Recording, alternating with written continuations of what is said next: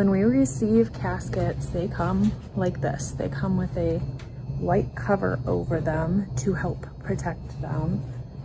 Comes with a descriptor on it. Let's see. If we look at this one, it has the name of the casket. It has the color of the interior. So it shows you a lot of information. It is kind of weird to think that these caskets are here for somebody. Somebody has died.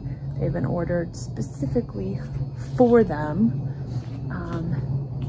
Right now we have quite a few burials going on because we have quite a few caskets. This is the rental casket, which was used and is now going to go back to storage until it's used again. So there's often a lot of caskets around, caskets that are stored up here that maybe we have overage, maybe somebody ordered one and ended up not using it. Sometimes you can ship them back.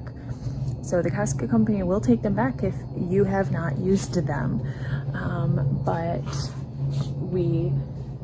this funeral home does have several rentals that they store. They can often be having multiple rental units being used at the same time. But just to kind of give you a look, you know, they have some padding on them. These covers are great. They do an inspection when they get here on site, so that way they check for any dings or scratches, things like that may happen.